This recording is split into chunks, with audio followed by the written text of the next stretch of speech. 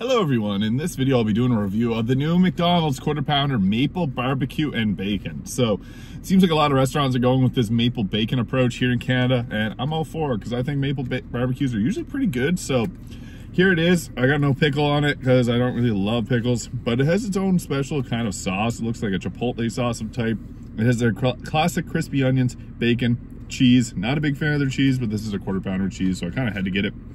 And then on the bottom there is more cheese and sauce. So this is a cheesy one. Cheers. Okay, that's a good barbecue sauce actually.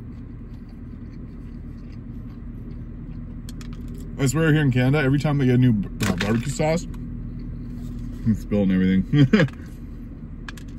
There's a new Quarter Pounder every time, and it always has a different barbecue sauce. This one's got a little bit of maple flavor, but kind of smoky. Okay, I got the maple there. Wow. That's strong. If you love maple barbecues, this is a good one, but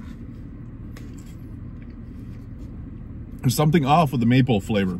It's a little different. I've had another maple barbecue burger recently. I forget from where, but I think it was a bit better flavor than this with the sauce. It's not bad. Your typical Quarter Pounder from McDonald's, like their barbecue ones. We don't get the McRib here in Canada. We get these like 3 times a year. Sorry for spitting. They'll have like a different barbecue flavor Quarter Pounder. The maple one for Canada, 2023. This is almost December, I guess. It's okay. I'll still just have. I'll give the maple barbecue and bacon Quarter Pounder from McDonald's 7 out of 10. Like it's decent, but for a fast food burger, I've had better ones before. So yeah, thank you so much for watching, and I'll see you in the next video.